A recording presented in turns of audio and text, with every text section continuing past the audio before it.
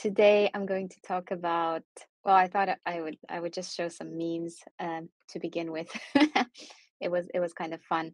Um, but just yeah, just to um, skip a bit the cool AI generated um, puffer jacket of the Pope, and the meme between statistics, machine learning, and deep learning and AI. We're going to talk today actually about Web3 and data modeling, and the opportunity to unleash this potential of the digital frontier.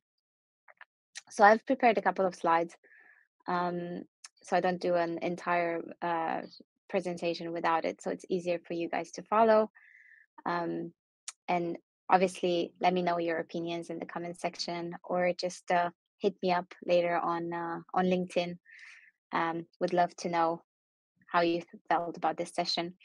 Um, so we're going to talk about the transformative journey of blockchain from anonymity to identity, through wallets and the whole KYC process, the centralized exchanges, the NFTs, and highlight the evolution of privacy and data, which is a very important component because we can't talk about AI without talking about the data. And we're going to look at uh, large language models that can leverage on-chain data, depict a future of precision in advertising, potentially customer acquisition, business models. We're going to try to look at different use cases. Maybe we can all come up with more use cases after the presentation. And how everything interconnects in Web3, because I think it's such an interesting space. We have so much dynamic data that's being untapped and unused. So there's definitely a lot of potential there for AI. Um, so the key themes I'm gonna target today: Web3, right, which is the evolution of the internet, a decentralized realm where user-owned data is the cornerstone. Transactions are secure most of the times, and information is intelligently interconnected. This is a data-driven, user-centric ecosystem powered by cryptographic proofs, right? Digital identity, which is the tech-enabled representation of an individual's personal identifiable information, so PII, and credentials in the digital realm, allowing to secure identification and authentication across various online platforms and services. And then we're gonna also target AI, right? A branch of computer science that enables machines to mimic human intelligence, learn from experience, adjust to new inputs, and perform tasks that are traditionally require they require human level intelligence, such as visual perception, speech recognition, decision making, translation, pattern recognition, and all that. So I hope you're gonna like the whole the whole journey. Um, let's talk about a bit about blockchain in the digital age, because um, I was at a presentation about 2 weeks ago where this finance guy said, "Oh, let's not talk about Bitcoin. Let's not talk about other cryptocurrencies. Let's just talk about blockchain." And to be fair, there's no blockchain without Bitcoin, right? Um, Bitcoin was the first currency that integrated an open ledger, and we can't talk about blockchain without mentioning that and without going back to the roots. And blockchain is also the beating heart of the Web3 revolution, right? We have all these assets that are on chain, they're transacting, they're connecting us in different ways.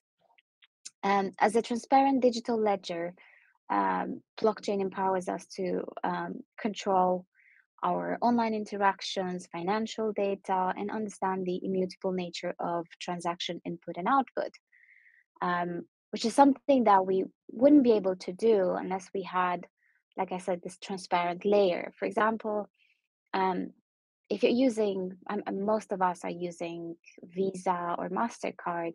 MasterCard makes over 4 billion a year, maybe more now, from data that is not directly related to the financial direct data that we use and we provide, right? From interactions between our credit card and or debit card and the POS and the shops where we buy and we spend our money.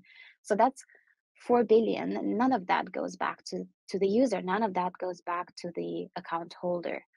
But then this can be changed with the fact that we have an open ledger where everyone can see that, everyone can take the data and monetize it. And you can actually build interesting reward programs as well. The impact of blockchain stretches beyond cryptocurrencies, seeding disruptive innovations like DeFi and NFTs, infiltrating sectors from finance to all the way to healthcare. In in a more broader or more limited capacity, obviously, there's very few use cases for healthcare. Based on my experience of working for a few years on a health tech startup, um, but you can do some things with blockchain in healthcare. For example, you can timestamp when an entity accesses your data, your health data, right? Which is very sensitive. It's very personal. Um, but it's fairly difficult to store all that healthcare data on a blockchain because a lot of the patient data is dynamic, so it changes over time. It's not static like you have in finance. And then there's also the digital identity play in Web3 that's powered by blockchain, right? We have centralized exchanges that require your identity and your business and personal identity to transact and to get access to different financial services. You have decentralized exchanges. You have portfolio tracking apps, decentralized naming services like ENS, soul-bound NFTs, right? These NFTs that are bound to your wallet, proof of ownership done through tokens, web and hardware wallets, token-bound accounts, right? You have this new standard called ERC 6551 that basically your NFT becomes your wallet. So it's going to be interesting, especially on the privacy side, to see how it rolls out. You have Nostra verified identities like NIP05 and all these different applications that are connected to the open web and to Web3. A few Web3 use cases that I thought it would be interesting to mention here. The privacy and digital infrastructure, right, with decentralized identity and self-sovereign identity, blockchain-based games, metaverse and virtual environments, creator economy, DAOs, DeFi, asset tokenization, asset fractionalization, right? You have that in real estate, crowdfunding, the advertising potential of Web3, the user acquisition, the new business models, and the loyalty and community building in Web3 that is very particular to this space. I'm sorry if you hear any background noise. Evolution of identity on a blockchain, right? We have wallets and we have the KYC component, which links our in real world identity to a virtual identity and lets us connect and transact. You have centralized exchanges, NFTs. And here I just highlighted a few things that I thought were relevant for the evolution of identity, right? Because we went from there's no identity on a blockchain to all of these tools and applications and standards that really drove us to connect our identity, our real life identity, to the wallet that we're using. So the evolution of identity on the blockchain reflects this transition from anonymity or pseudonymity transactions to personalized experiences. Wallets, KYC, and centralized exchanges have paved the way for users to establish their identity on chain, which obviously comes with risks. But I'll let there's plenty of speakers here today that can walk you through the risks and the privacy implications. NFTs represent a new frontier, right? Offering a unique form of digital identity, and we've seen that in the past couple of years. And it was fairly refreshing coming from just just from altcoins and all these token economies into these NFT projects that really made you identify with the NFT that you held in your wallet and build different business models and IP sharing models and all that. So a unique form of digital identity.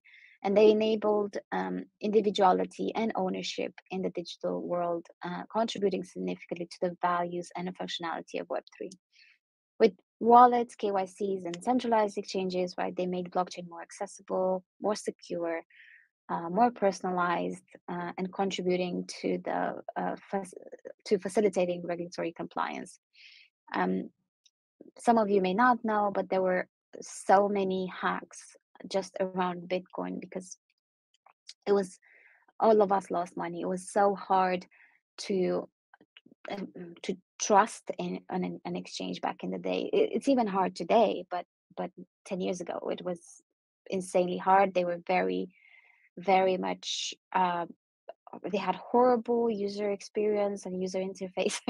It was quite hard just to log into an exchange and just use it for just transacting Bitcoin. It's absolutely horrible. So today we've come to a um, better stage and better uh, much more user-friendly applications and tooling, which have paved the way for what Web3 is today, when you even have uh, mobile wallets and proof of um, verifications and all that just on a mobile. It's incredible. NFTs have transformed ownership, right? They've enabled digital scarcity and they impacted unique identification. And these are fundamental elements of Web3's potential. And these are heavily linked to the way we act and transact online, and to the large, how to say this, to the large data sets that we can provide through blockchain. And I'm just going to leave this here for a second, right? Just to showcase kind of the identity and data potential. Um, these are this is Beeple's first 5,000 days. It was an artwork sold, and I believe it reflected the kind of the first 5,000 days in the whole Web3 space. So it was quite interesting to see each image basically represents a project, and that's so much rich data there. Um, Before we go into the AI and Web3, kind of like the merger, I want to walk you through the brief history of AI because I think this is very interesting and a lot of people don't talk about it. So the first digital computers were built in the 1940s, right? This was at Pennsylvania. They had these massive computers the size of a room. Um, but then the first microprocessor was built in the 1970s, right? And then you had the 1990s, which we had the early days of the internet, and less than 0.05% of the world were online. And the first phone in the mid 2000s, and then we've come all this way to where we are today, 2023. And a notable timeline of artificial intelligence systems, which again, a lot of times ignored and nobody talks about it. The focus is mostly on ChatGPT and Google. Um, so in between 1940s and 1950s, we had the first digital computers. And then in the 1950s, we had Theseus, which was a small robotic mouse that could navigate a simple maze and remember its course. And then towards the 1960s, we had Perceptron Mark 1, which was regarded as the first artificial neural network, and it could visually distinguish cards marked on the left side from those marked on the right side. In the 1990s, we had TD Gammon, and the software learned to play backgammon at a high level just below the top human players. And again, I'm not sure about this information, but if you're part of my generation, the 80s generation, you've probably used Yahoo Messenger when you were growing up as a teenager. So Yahoo Messenger had all of these games and applications, um, and one of them was backgammon. So it was, I believe it was powered by TD Gammon, but I would need to double check on the information. Um, the 90s were an interesting time regarding AI. Like Japan onboarded this massive project, this national AI project, and they had to abandon it. For example, because the financing was drying up and the resources were not there, and the capacity to really run large scale AI was not there, and also the hardware wasn't there, right? So looking back now, they probably would have been much further in terms of development if they had managed to keep afloat for 30 years. But realistically, they couldn't. Then in 2010, and this is when the peak happened. I'm trying to be mindful of the time. Um, there was a pivotal early deep learning system called AlexNet, and it had many layers, and it could recognize images of objects such as dogs and cats, and cars at near sight human level. And then in the 2020s, we had the artificial intelligence with language and image recognition capabilities, and you've heard, most of you have heard about it, starting with ChatGPT 3. Um, the language and image recognition capabilities of AI systems, they've improved rapidly, right? Um, so it it really doubled in performance, and up to after the 2015, it was a massive growth opportunity there for AI systems, and it really took advantage, mostly because our um, hardware and infrastructure capabilities have improved as well. We started having 5G, we started having data centers that were outperforming, and so on. um, this is quite a clunky slide, and I'm not going to insist a lot on it, but it basically talks about the rise of artificial intelligence over the last 8 decades. And um, the section that you see here with a lot of dots, that's where kind of the chat GPT and the AI systems have started popping up. And this is where the massive evolution happened.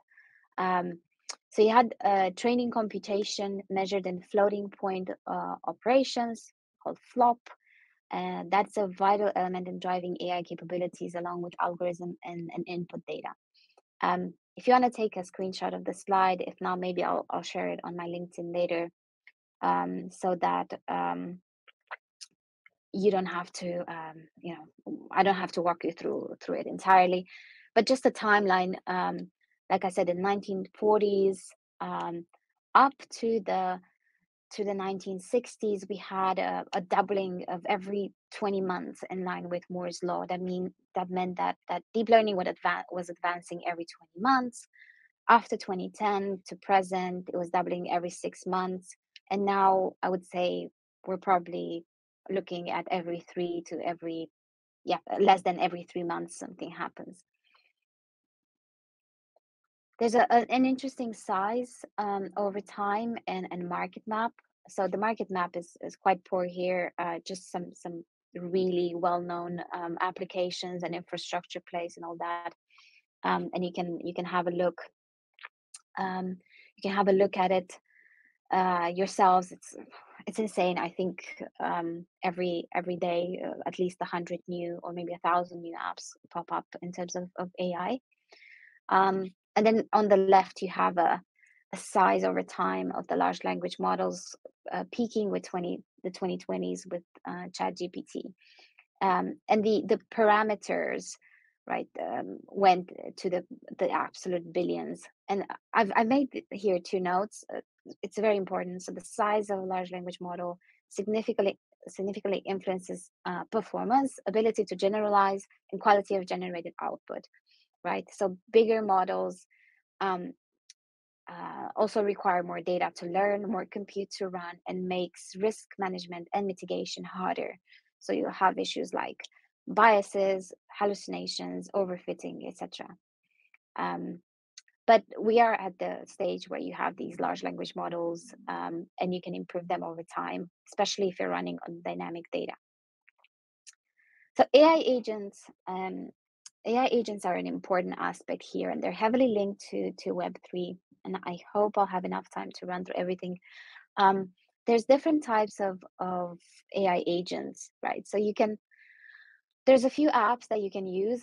Um, the latest one I've used is called Abacus AI, and I've used Abacus AI mostly just to test it. But for example, I could pick up a sentiment analysis on social media on a given topic, and it would in 5 minutes I would get the outputs for that, which is something that would take me normally 40 hours 10, 15 years ago to run in Python, but today I can do it in 5 minutes. It's insane. um, there's different types of AI agents. So you have the simple reflex agents, right? So they're AI entities that act based on current presets and like keyword trigger chatbots. There's model-based reflex agents, so AI agents considering their history for decisions, like Roomba learning from past obstacles. There's goal-based agents, and these are AI systems setting and striving towards goals like a chess AI planning to win. There's utility-based agents, AI entities selecting action based on a utility function like a stock trading algorithm. There's a learning agent, right? AI agents improving over time through experience, like machine learning models optimizing with training data. Then multi-agent systems, systems with multiple interacting AI agents, like a swarm of mapping drones. And then hierarchical agents, where you have AI agents breaking complex tasks into simpler subtasks, like an AI coordinating a logistics operation. Now, the best part is that all of this, as long as we have the data, we can bring to Web3.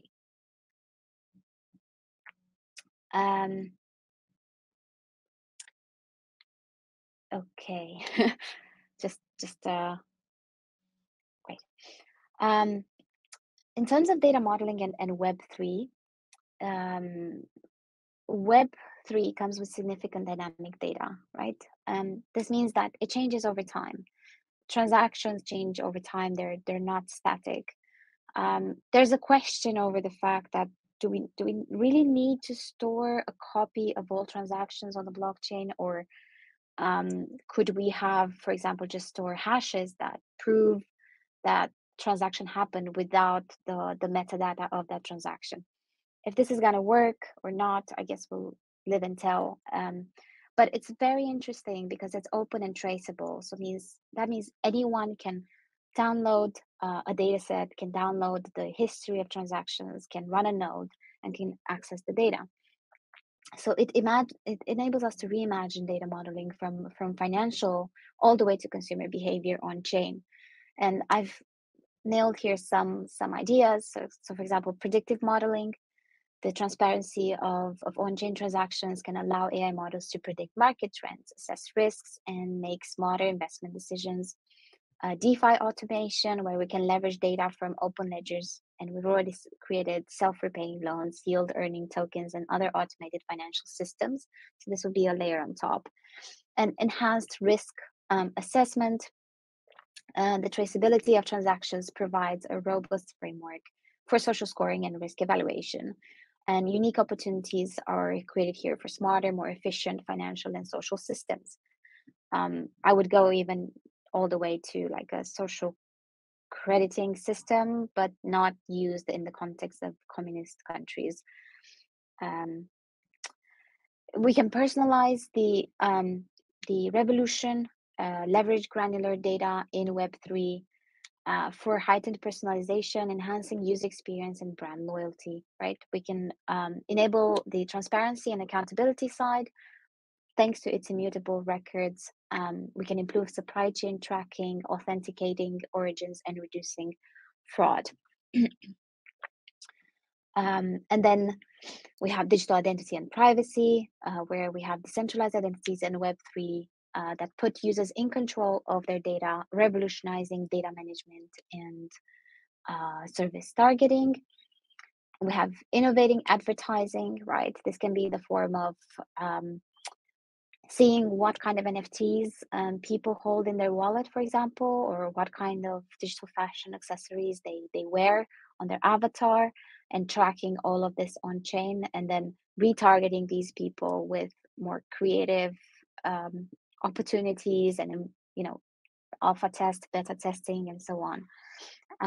It's also That's one of the reasons why transparent ad tracking in Web3 can transform strategies and use comprehensive user behavioral data for increased ad efficiency. Fraud detection. It can enhance real-time fraud detections run by AI systems. On-chain governance, right, where we have the DAO voting patterns and leading to more informed decision-making in on-chain governance. Um, On-chain personas managed by AI agents, and generative AI for the creator economy. This is why I like to call the future is near, because you have on the on-chain personas managed by AI agents. The advancements in AI really give us on-chain personas managed that could be managed by AI agents using LLMs, right? So these digital twins can learn user behavior and perform tasks on the user's behalf, and enable personalized and automated digital experiences, which means you don't have to be really connected to something. You just need your avatar or AI persona connected in a metaverse environment, for example, and then you reap all the benefits, and your character improves over time, or you're acquiring experience, and you're earning, for example, without having to do that manually.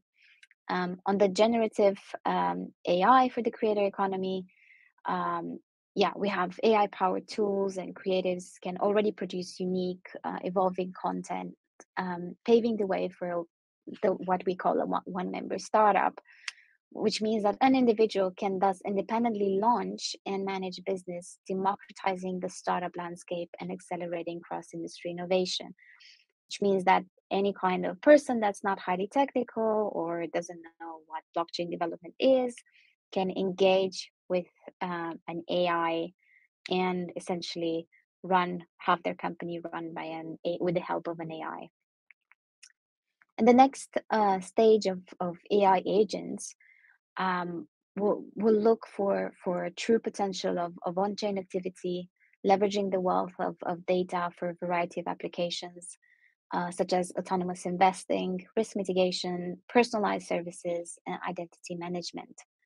Um, and I'll just throw in here the overview of decentralized identity, and you'll understand how where the blockchain aspect lies. And on top of this, unfortunately, I didn't have the time to really create a powerful visual, but on top of this would come an AI model that manages the identity based on the goals, right? An AI agent based on the goals and directives that you give to the AI. And in the future, again, we'll see a lot of AI and digital identity pillars to explore: user empowerment, security, and personalization. And with that, I'm concluding today's presentation. Thank you so much. Please connect.